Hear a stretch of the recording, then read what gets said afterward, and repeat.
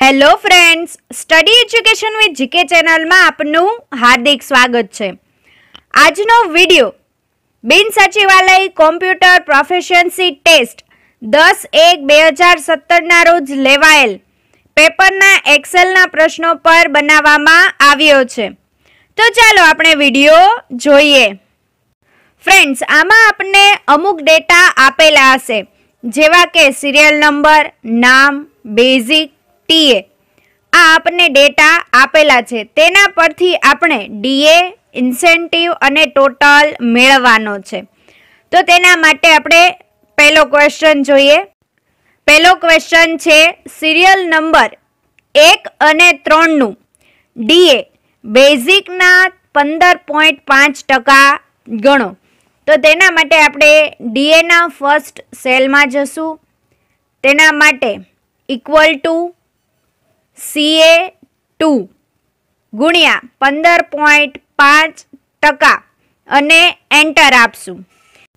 36,500 ઉપર 15.5% કરશું એટલે આપણને 5,657.5% ડીએ મળે છે. તો એ જ રીતે સિરિયલ નંબર 3 નું ડીએ મેળવીએ. તેના માટે ઇક્વલ ટુ CA4 ગુણ્યા 15.5% ને એન્ટર. આમ કરવાથી આપણને 1,953 ડીએ મળશે. કોનું? તો 12,600 15.5% લેખે 1,953 ડીએ મળશે. નેક્સ્ટ ક્વેશ્ચન સિરિયલ નંબર 2 અને 4 નું ડીએ બેઝિકના 12% ગણો. જેમ આપણે 15.5% કર્યું તે જ રીતે 12% કરવાનું છે. તો તેના માટે સિરિયલ નંબર 2 ના ડીએમાં જઈએ. તેના માટે ઇક્વલ ટુ C3 ગુણ્યા 12% ને એન્ટર આપશું એટલે આપણે 4,176 ડીએ મળી જશે. તે જ રીતે સેમ સિરિયલ નંબર 4 માટે ઇક્વલ ટુ C5 ગુણ્યા 12% ને એન્ટર એટલે આપણે 2,328 ડીએ મળી જશે. કેટલા? તો કે 19,400 ઉપર 12% લેખે 2,328 ડીએ મળે છે. ક્વેશ્ચન નંબર 3 તમામનું ઇન્સેન્ટિવ એ ડીએ ના 10% ગણો. હવે આપણે બધાનું ડીએ મેળવી લીધું છે. તો તેના પરથી આપણે બધાનું ઇન્સેન્ટિવ 10% કરવાનું છે. તેના માટે સિરિયલ નંબર ફર્સ્ટના ઇન્સેન્ટિવ સેલમાં જઈએ. તેમાં ઇક્વલ ટુ D2 ગુણ્યા 10% ને એન્ટર. સિરિયલ નંબર પહેલાનું ઇન્સેન્ટિવ 565.75 મળે છે. તો આ જ રીતે આપણે બીજા બધાનું ઇન્સેન્ટિવ મેળવી લઈએ. નેક્સ્ટ ક્વેશ્ચન બધાનો સરવાળો કરો. એટલે કે ટોટલમાં આપણે basic plus DA plus ટીએ plus incentive કરવાનું છે. તો તેના માટે આપણે ટોટલના ફર્સ્ટ સેલમાં જશું.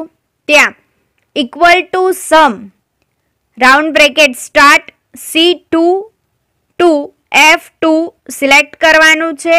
Round bracket complete and enter. આમ કરવાથી આપણને 43,723.25 ટોટલ મળશે.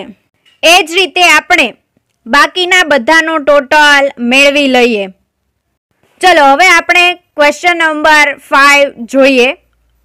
સેલ C2 થી C5 સુધીનો લસા સેલ C6માં શોધો.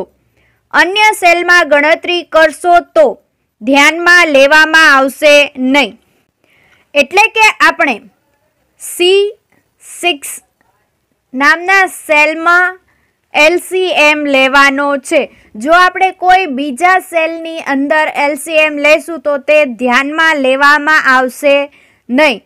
LCM મેળવવા માટે equal to LCM round bracket start C2 two C5 round bracket complete અને એન્ટર. આમ કરવાથી આપને C2 C5 નો LCM મળી જશે. નેક્સ્ટ ક્વેશ્ચન જોઈએ. Question number 6. સેલ F1 ને સેલ F6 માં અપર કેસમાં લખો. એટલે કે આપણે અહીંયા જે F1 માં ઇન્સેન્ટિવ લખેલું છે તેને F6 માં અપર કેસમાં લખવાનું છે. તો તેના માટે equal to upper round bracket start F1 round bracket complete enter. તમે જોઈ શકો છો કે અહીંયા ઇન્સેન્ટિવ અપર કેસમાં લખાઈ ગયું છે. હેલો ફ્રેન્ડ્સ, તમે આ જ વિડીયોને સ્ટડી એજ્યુકેશન વિથ જીકે નામની એન્ડ્રોઈડ એપ પર પણ જોઈ શકો છો. અને હા ફ્રેન્ડ્સ, જો તમને આ વિડીયો ગમ્યો હોય અને હજી વધારે આવા જ વિડીયો જોવા હોય તો કમેન્ટ બોક્સમાં કમેન્ટ કરો. અને હા ફ્રેન્ડ્સ, લાઈક અને સબસ્ક્રાઇબ કરવાનું ભૂલતા નહીં. અને તમારા બધા જ મિત્રો સાથે આ વિડીયોને શેર કરો.